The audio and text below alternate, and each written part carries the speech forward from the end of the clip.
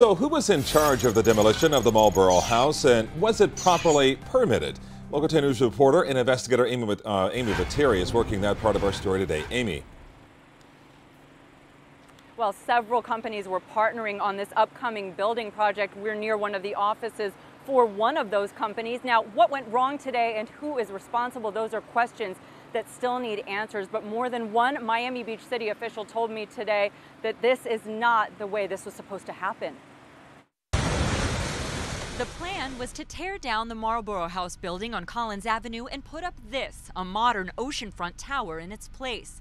Last year, the project's developers, Miami Beach Associates LLC, initially requested a permit for demolition by implosion, something Miami Beach officials say they no longer allow. They'd been denied, so it was standard demolition that was supposed to be taking place. They had a standard demolition permit. According to these city records of that permitting process, in November of last year, the company changed their request to a conventional demolition and got approved.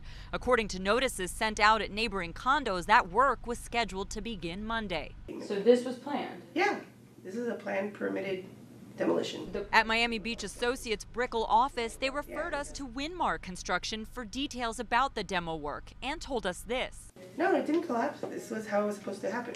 But several people familiar with the project tell us this is not how it was supposed to go.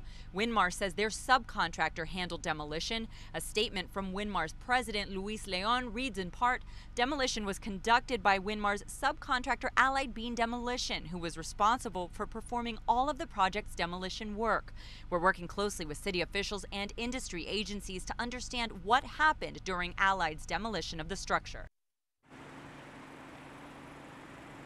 Regardless, Miami Beach officials say there are permits required if debris is going to come off-site, off of the property in any way, like it clearly did today. They say contractors need to get permits to secure, for example, the beach area and right-of-way areas nearby that property. None of that happened, according to city officials. I also spoke with a representative from OSHA this evening who tells me they are officially investigating. More to come for sure. We're live in Miami. I'm Amy Viteri, Local 10 News. So many questions. Okay, Amy, thanks a lot.